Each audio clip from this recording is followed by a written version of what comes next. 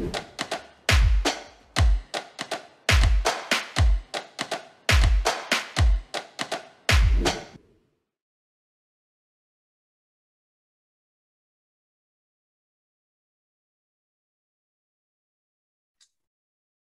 good afternoon, everyone, and welcome to another edition of Lunch Update, our program that helps you stay curious, connected, informed, live in real time.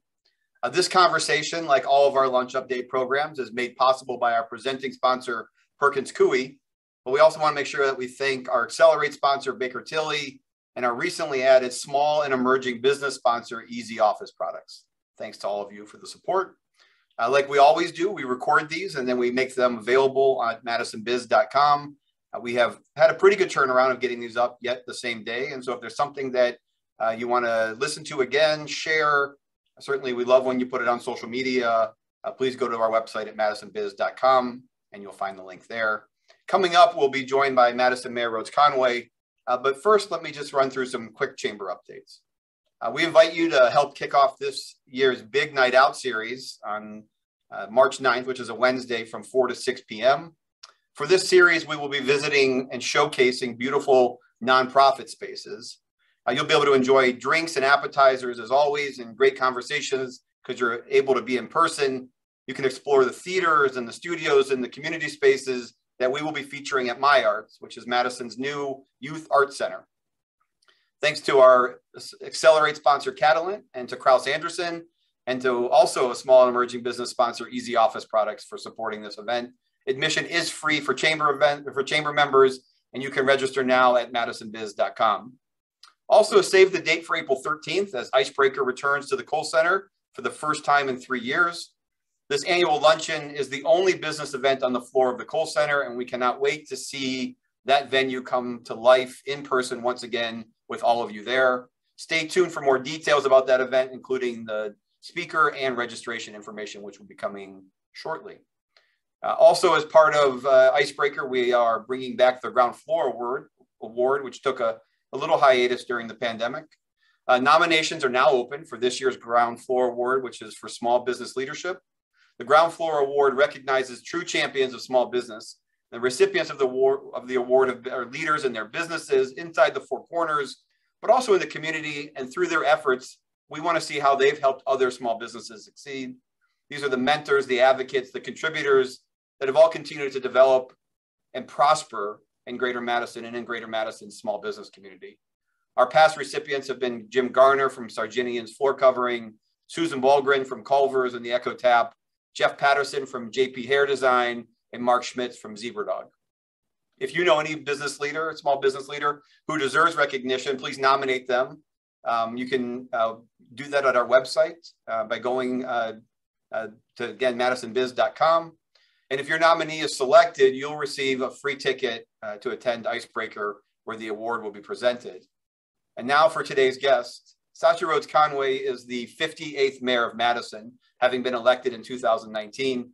Her previous elected experience included 3 terms on the Madison Common Council, where we shared a term as colleagues. Mayor Rhodes-Conway is the co-chair of the Climate Mayors, an appointed member of the EPA Local Government Advisory Committee, a founding member of the Mayors for Guaranteed Income, and a member of the Mayors Against Gun Violence. She serves on various committees and task force for the U.S. Conference of Mayors and the National League of Cities. Before being elected mayor, she was the managing director of the Mayor's Innovation Project and a senior associate at CALS, the Center of Wisconsin Strategy at UW-Madison, for 13 years. And prior to her time at UW, she evaluated state endangered species programs for Defenders of Wildlife, researched and wrote progressive and environmental policy for the State Environmental Resource Center, and taught undergraduate biology and ecology, something I had forgotten. So welcome, Mayor. It's good to see you. Thanks, Zach. It's good to be here. We just saw each other last night at the ribbon cutting for the Dean Clinic, St. Mary's SSM fish hatchery clinic, which was great to see that building go up in the neighborhood. So Mayor, when we created this program back in April of 2020, 686 days ago, you were the very first guest. We decided we needed to do something to give access to decision makers and to our community's leaders. You and I spent about an hour talking exclusively about COVID-19, what our community response would look like, how do we comply with health orders? And at that time, it was the state's health order, the safer at home, flatten the curve. We all remember, maintain hospital capacity. And now 2 years later, you're joining us as the county indoor mask requirement is about to expire. I'm curious, as you think about that time, but even more importantly, looking into the future, what does the future without health orders look like in Dane County to you? Well, Zach, hopefully, and I think we could all agree on this, hopefully it looks healthy, right? I mean, that is got to be our first priority in all situations. I've been thinking a lot about how, the course of this pandemic mirrors the course of former pandemics. And if we can learn anything from the past, I think we are going to continue to see potentially waves of variants over, the next year, the next 2-3 years, potentially, before we really get into a state where we can, from a public health perspective, call this thing endemic. Now, does that mean that, next year is going to look like last year? Probably not. But I do think that looking forward, unfortunately, we're not going to get to ignore COVID-19. But I'm hopeful that we can use the tools that we've got to keep things under control, to keep our community healthy, and to preserve, again, as always, capacity in our healthcare system, which, as you know, is increasingly stressed, both because of case counts and hospitalization, but also because of the workforce issues that healthcare is facing. And so, I think that if we all can stay up to date on our vaccinations and normalize the use of masks when it's appropriate, and make that something that it is perfectly acceptable to do, even though not required, I think we have the tools that we need to protect ourselves. Yeah, I think, watching businesses moving towards a mask welcome policy, right? Like encourage, welcome. When you think about, you're one level of government, and you're in a, just based on the uniqueness of the way the public health board is and office is set up. When we say local government, it's really county and city. But you have the state, you have the feds. When you think about all those layers of government, what do you see the local government's role moving forward? As you think about what we've learned over the last 2 years, how do you view the local government role in pandemic mitigation moving forward? Well, as with many things, local government is closest to the ground, closest to the people, right? We probably have the best sense of where in our community it's more difficult to access the resources that you need. And so I think really that's one of our primary roles, which we've been doing all along, right? But to continue to provide education, to provide testing, to provide access to vaccination, connection to care, particularly in neighborhoods and for communities that might have less access than others. That I think is a really important role for local government, and something that I think our public health department has really leaned into and is, I think, doing a pretty good job of. I think we're going to have to continue to monitor what's going on in our healthcare system and our hospitals in particular, and we're going to have to continue to watch for new variants. And I that's not unique to the local level, right? That's going to have to happen at every level of government. And similarly, I think at every level of government, if we get into a situation where we need to have public health orders again, I imagine that public health will do that. I imagine the state will do that. The CDC will do that, right? But my fingers are crossed that we don't get into that situation again.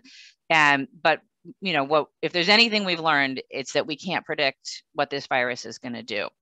But I do think that our most important role is to be connecting directly with the community, because we know it best, and to be getting out good information and helping people access both the healthcare that they need, but also the tools that they need to protect themselves from the pandemic. Yeah. We as an organization would agree with the idea that, the local government has the best view of what's going on. And we were the first and maybe one of the only business organizations that lobbied for your right to have mask orders. But I'm curious that, you know, in order to maintain this, there has to be some elasticity to public health, right? That they've got a whole other set of jobs they do on a regular basis, and they keep us healthy. I mean, that's their role, and they do it in making sure that our food is safe and our water is safe. And but so how do you maintain that elasticity? If there's no, you know, if the federal money doesn't continue to flow, how do you maintain that sort of local role of be ready to spin up at any moment? Or is that something that may just be too much of a challenge for us locally? You know, I think it's going to be difficult, no question. Right now, public health has built out, I think, a pretty good plan around continuing to staff at appropriate levels to deal with COVID-19, but also spinning up some of the other functions that got lost over the last 2 years.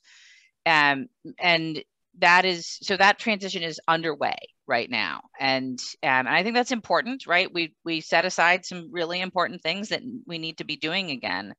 And I think that's, you know, frankly, that's true of all of local government, not just public health, but it is going to remain a concern. And, you know, frankly, as long as the state continues to really dramatically constrain local governments in terms of our budgets, it's going to be difficult for us to imagine doing what we need to do without federal funding. You know, right now we're in a good position because the Biden administration has provided a good chunk of funding that was needed and is going to allow us to sustain positions dedicated to COVID-19 for a little while yet. But yeah, at some point that's going to run out, and we're going to have to figure out what to do at that point. You know, and this is a follow-on to that, I just you know, thought is that, you know, both publicly and privately in our conversations, I know that you have viewed vaccines as the path forward, and we agree, right? I mean, vaccines, you know, is and was the path forward, and that we find ourselves in this moment largely because of the fact that as a community was trusted to do what it needed to do. What role does that play in the future? That sort of trust that, you know, looking back and saying this is a community that has stepped up and done what's been asked and what's been needed. As you look forward, does that weigh into your decision making about, okay, we've watched this community do what it needs to do, and we can trust the collective to take care of ourselves a little bit more than what we might see in other places? Does that play a role in your thinking? It does. You know, I think that our community has really done a remarkable job. You look at our vaccination rates, and they are way better than the rest of the state and other places in the country. And you know, there's still some categories of folks that I'd like to see be more vaccinated, particularly our kiddos. And obviously the youngest kiddos don't have that option yet. And, you know, we see with a little bit of a drop off between the initial series and then the boosters. And let me just take the opportunity to say it's really important to get boosted. And this is likely something, you know, similar to a flu shot, right, that we're going to have to continue to do, right? We're going to need to stay up to date on our COVID-19 vaccinations. And that's not something that we're going to just be able to say we did it and it's done. So I do think, though, that we can trust our community once those shots are available to get them. And that definitely makes a difference in thinking about, you know, what else needs to be happening. If people have the protection of the vaccine, it just makes it a lot easier, I think, for our community overall. And all, you know, all along we've been talking about layers of protection, right, between you and the virus. And so being up to date on your vaccination is probably the first and most important layer. Some folks will want to go beyond that in terms of their masking behavior or how close they're willing to stand to somebody else or how much they're willing to go out. And I think that needs to be not just accepted, but encouraged for everybody to be able to calibrate their own comfort level with risk.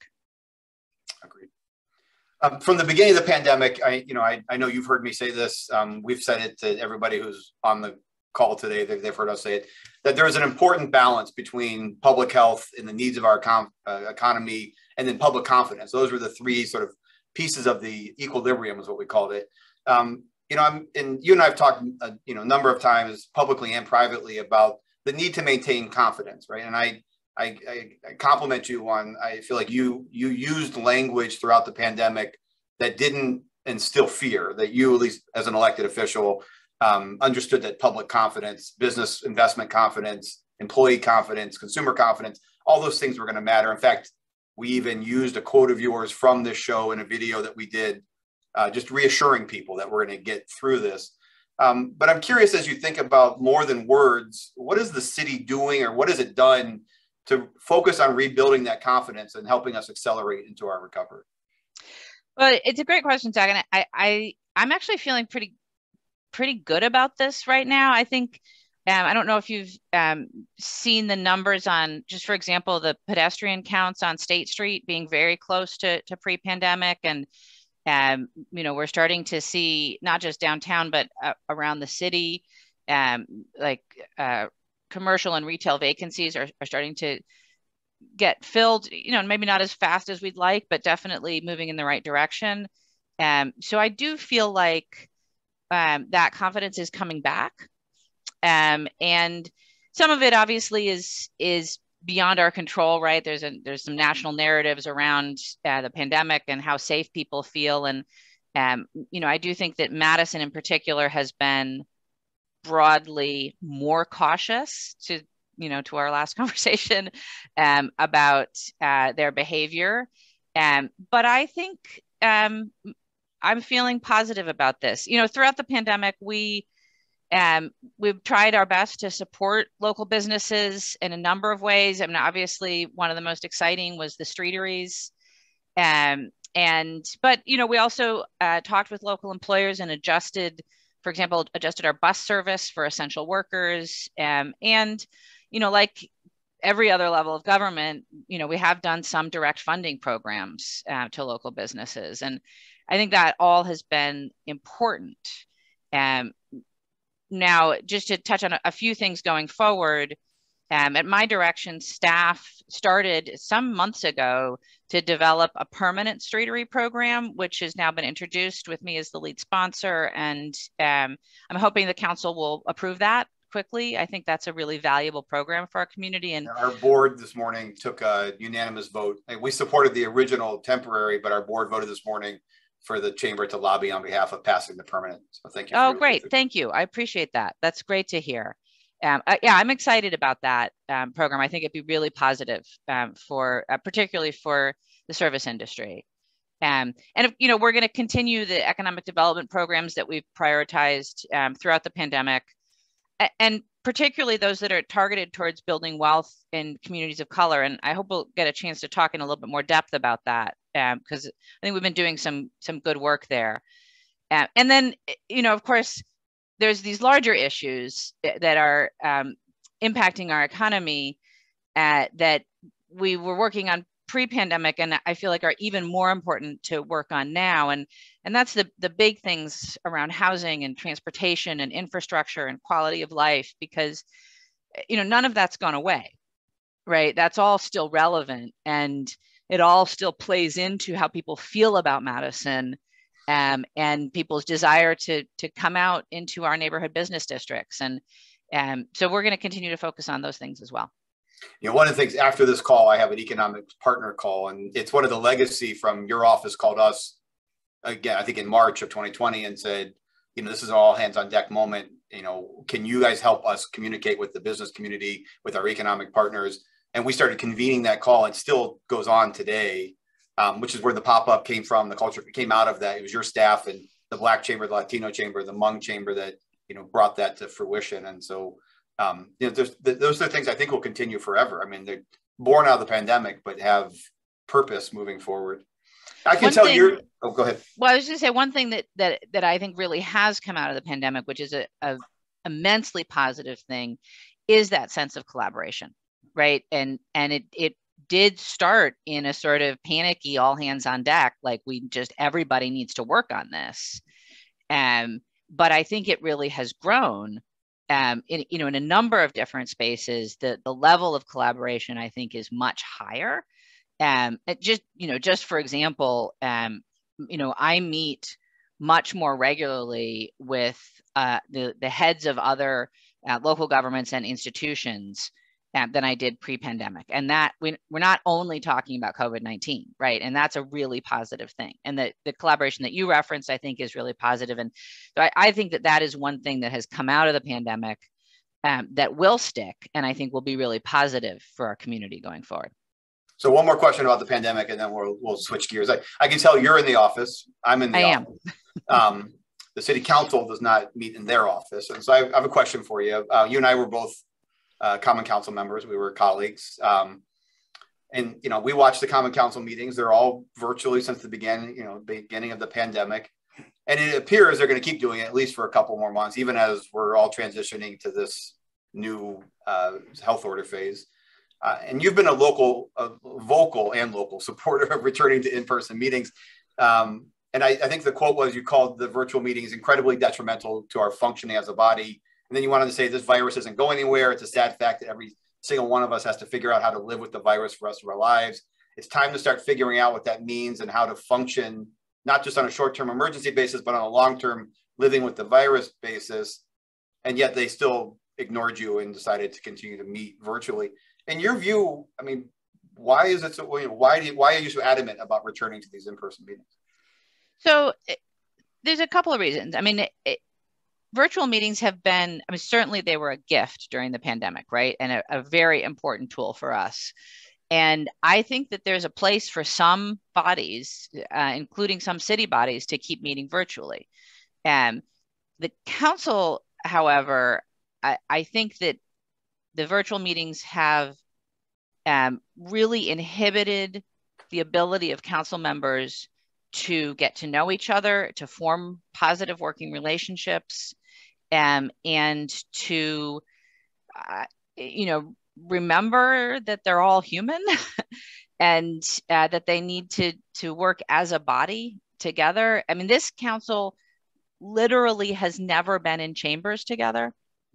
They were sworn in virtually, and they have literally never met as a body in person. And I think you see the results of that in the meetings, in how they talk to each other and the length of the meetings. And I just feel like they need to be in a room with each other physically to have those moments, right? That when humans are face to face, not actually in the meeting moments, although I think that will help too, but the before and after and in between and on the breaks where you just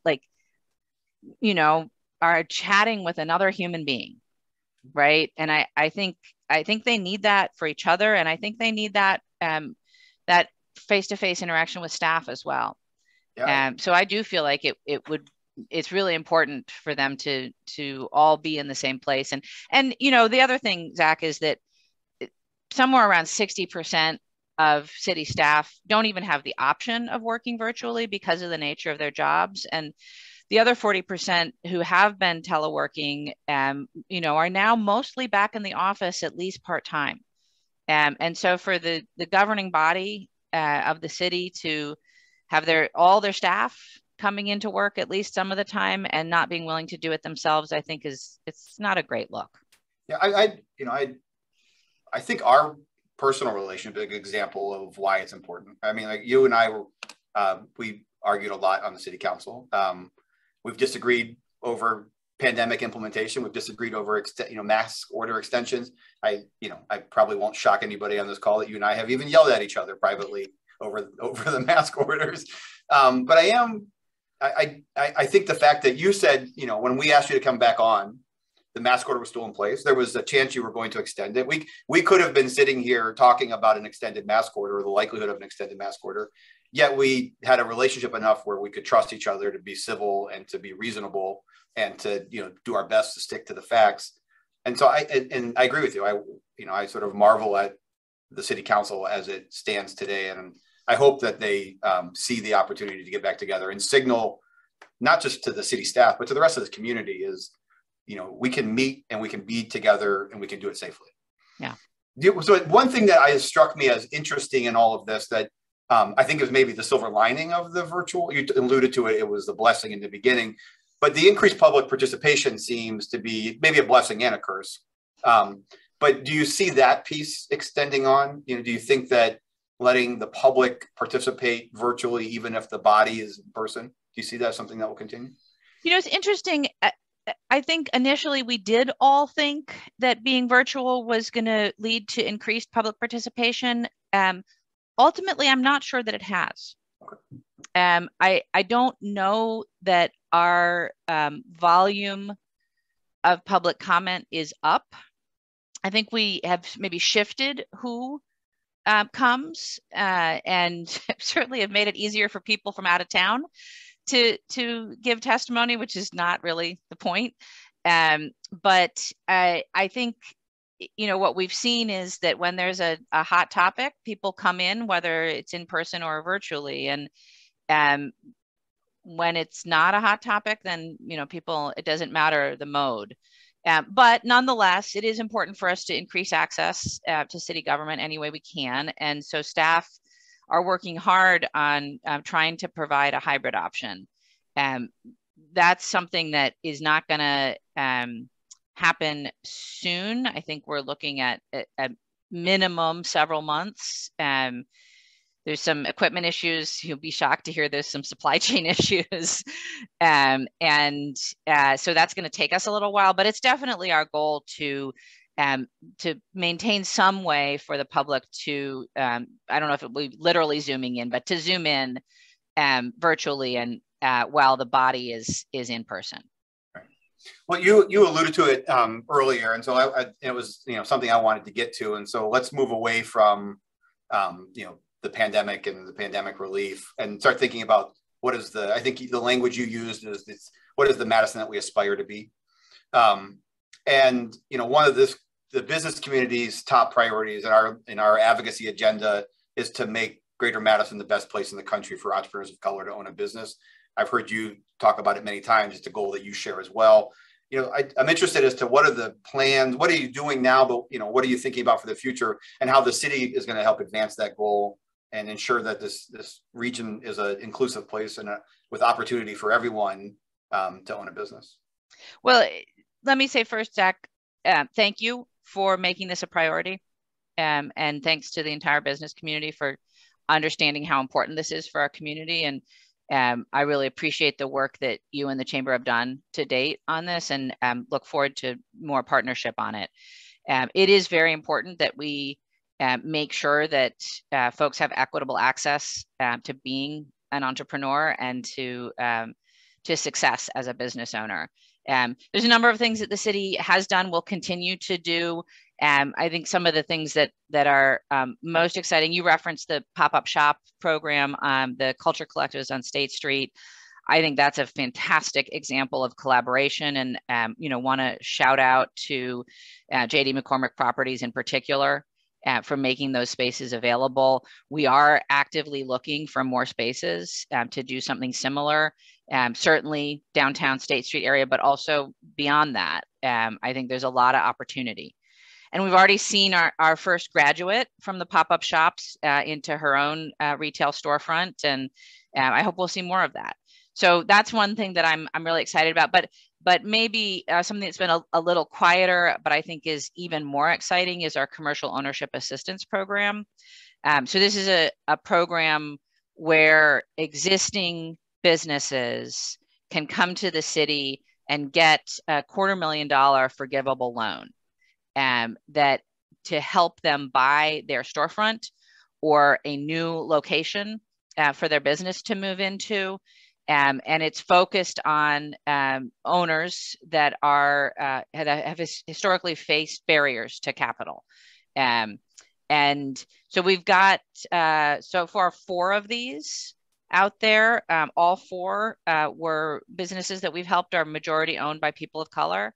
And there's just some really great examples here. Anesis Therapy is one of them. JP's Barbershop partnered up with the owner of Knit Circus Yarns to buy their entire complex So now not only are they property owners, they're also landlords for a bunch of other businesses, which is, I think, just going to be a great situation.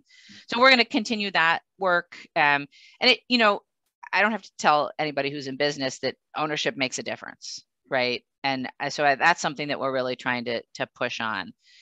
We also have been running our cooperative program where we are helping co-ops to get started, or helping maybe a individual owner who is ready to retire, wants to maybe convert the business to employee owned. You can get support from the city to do those things. And we've got a great partnership with the Madison Cooperative Development Coalition, and also working with the folks at UW on co-op issues. So that's something that we will also be continuing. I think is it's a slightly smaller thing, but I think it's positive for our community. And we've got all these other programs. We've got the Kiva Madison program for Kiva loans. We work with WEBEC. We work with the chambers, and you referenced the chambers already, the Black Chamber, the Latino Chamber, the Hmong Chamber, just trying to support their function so they can help their businesses. That's, I think, a partnership that will continue.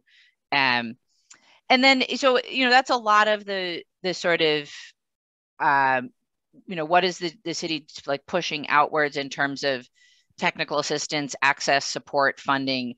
We'll continue to do that. I'm interested in, are there more ways that we can support affordable commercial space?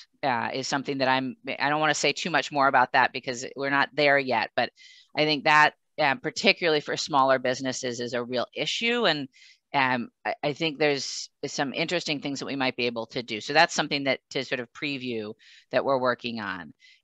But then there's also the things that we can do with our own spending, right? And so looking at how does the city spend our money on contracts, on purchasing? How do we direct more of that locally? How do we direct it to disadvantaged businesses? And we obviously already do a lot of this, but I think we can just get better at it. Particularly in the public works world, we really are leaning into how we can diversify the contracting community and connect, subs to primes. And, our Department of Civil Rights is doing a lot of work on this and more to come. I think that there's a big push on, internally we call the work contracting equity. So I think more to come there. And then, there's this sort of workforce piece, right? And this is something that you and I have talked about in the past a lot, that we struggle as a community to attract and retain professionals of color. And now I think it's accurate to say that we are all struggling with workforce, right? And so we are thinking a lot about how we create workforce pipelines, both internally for the city, but also just to offer opportunity for training, education, internships for folks that even if they start out in the city, they can, go out into the community and find good opportunities. So we've got our internship programs, we've got our apprenticeship programs. We're working hard on building career pathways within the city, but also making sure that we're connecting that outward to try and diversify, the trained workforce that's available. Well, speaking of workforce, and you talked, I think you used the words collaboration and partnership as sort of the things that have stuck with us through this ordeal. And early on in the pandemic, we started highlighting childcare as going to be a problem. And it's not a big piece of our membership, but we just started looking at, how do these things get put back together? And childcare was going to be one of those things. And then, us with partner with United Way, the city of Madison, we set out to raise money for families to help, the city funded it, business funded it, the United Way, but helping people, families send their children to childcare. We've had 2 stories locally now. We've got a work group with the United Way and us. I think more and more people are realizing this is an opportunity to take some kind of big swing. This is maybe even a definitional moment for Madison to say, we can do this differently and better. But from, I know something you care about. We cared about when we were on the council together. You care about now as mayor. But I'm curious as to like, how do you see it? I mean, we see it as an economic imperative, but from your seat, sitting in your office, how do you look at childcare? How do we keep it affordable? How do we get providers the resources they need and parents the ability to actually afford it? Yeah, this is, I think, absolutely a critical issue for the community, and I'm really glad that the chamber has leaned in on it. We were having issues with the childcare workforce pre-pandemic, and it's only gotten worse. There's tremendous turnover in childcare workers.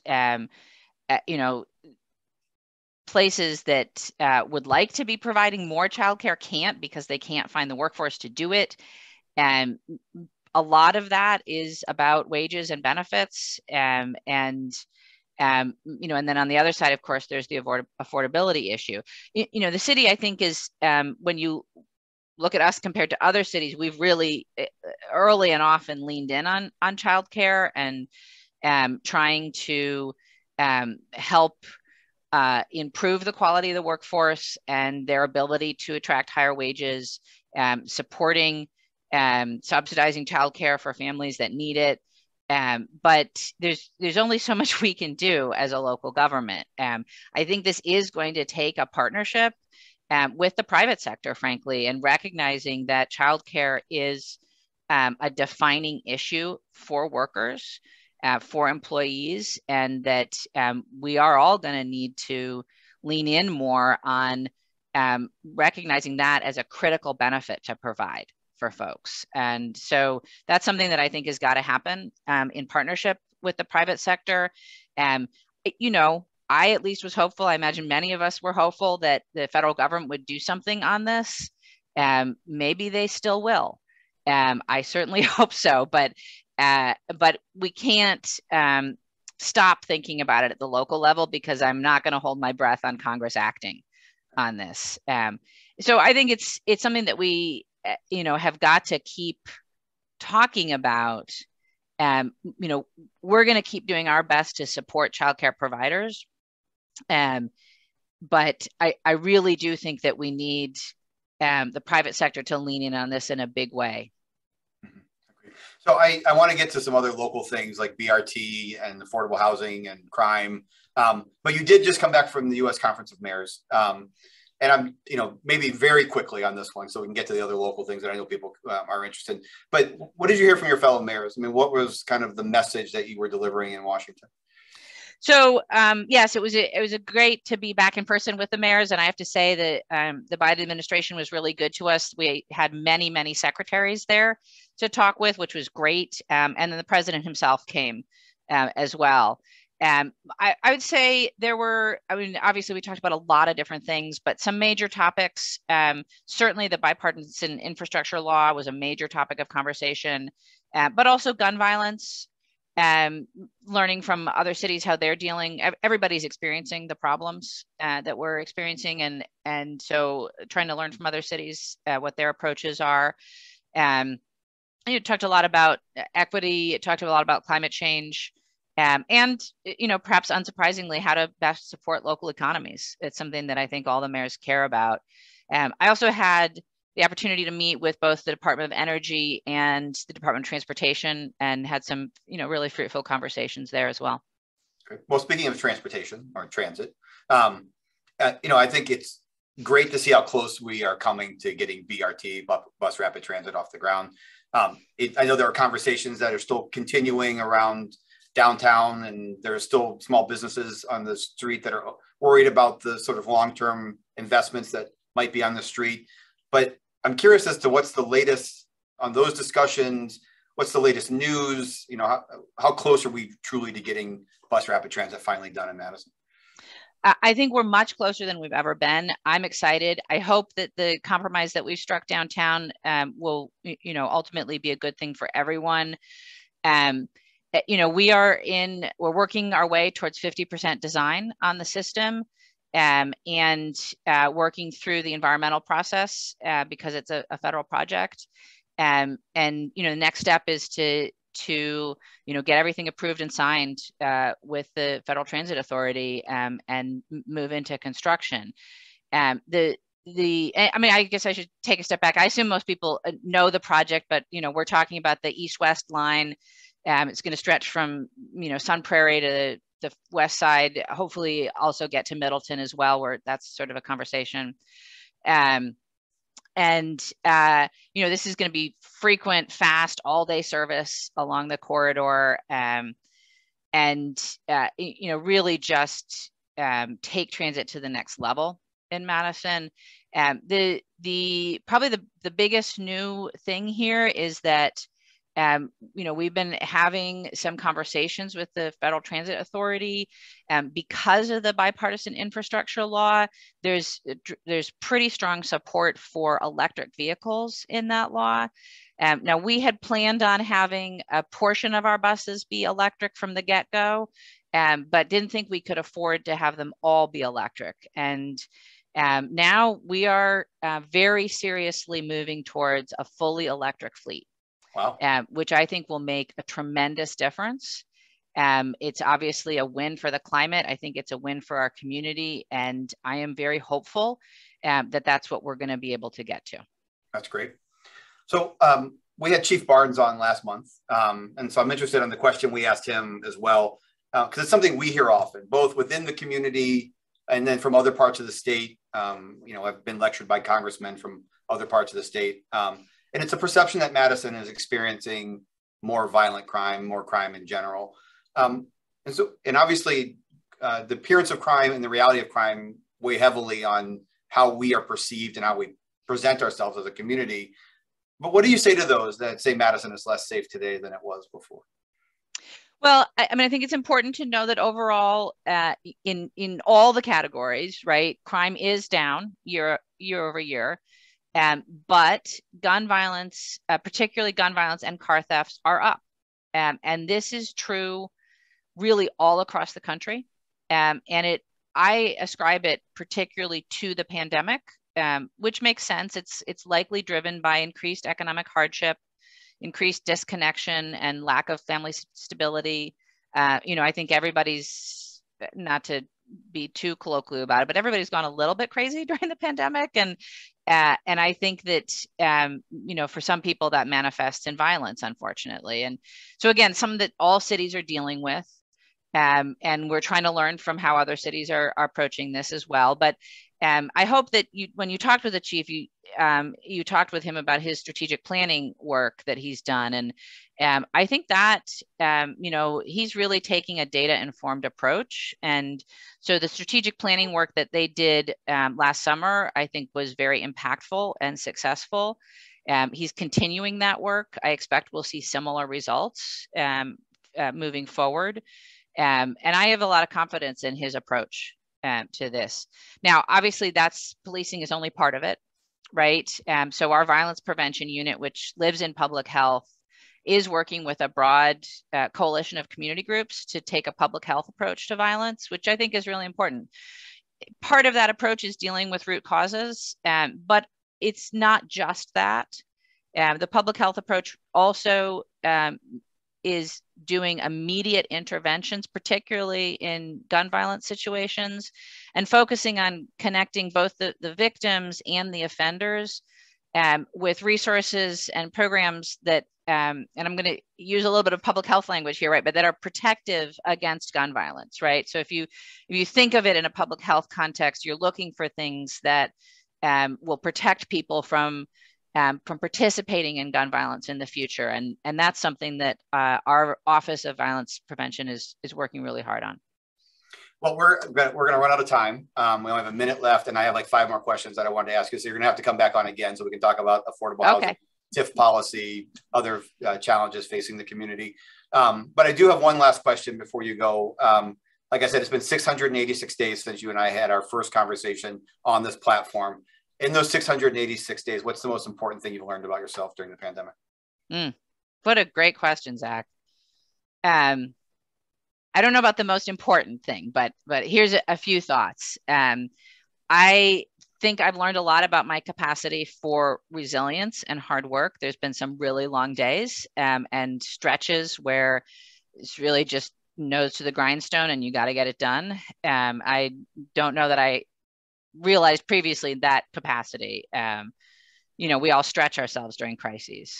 I think another thing that has really come to light is the importance of balancing the immediate, what's before you, I've got to solve this problem, and the importance of the long view and planning. And in part, I think the economic work that we've talked about is part of that, because we knew that we needed to take some immediate steps around COVID-19, but we also knew we had to be planning long-term for how we were going to recover out of this. And so we started thinking, I think, way sooner than many people did around, how were we going to tap into federal money and how are we going to help the community recover economically? And that work obviously is ongoing. And then, I hope we've all learned this, but I certainly have learned the importance of self-care and making sure that you're taking care of yourself so that you continue to, in my case, be able to serve the community well. Great. Well, Mayor, I want to thank you for coming on. I'm glad the mask order has ended so that we didn't have to spend all of our time going back and forth on the mask order today, although I think some of the viewers would have enjoyed that. But thank you for coming on.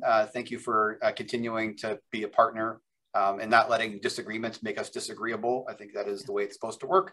I also want to thank all of you for attending, and our presenting sponsor, Perkins Coie, as long as our Accelerate sponsor, Baker Tilly, and our new small and emerging business sponsor, Easy Office Products. Thanks for supporting this program.